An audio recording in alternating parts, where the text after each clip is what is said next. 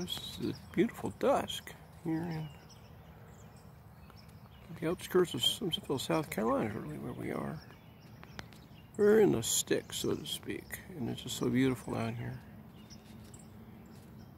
Yeah, it's beautiful. So our trailer.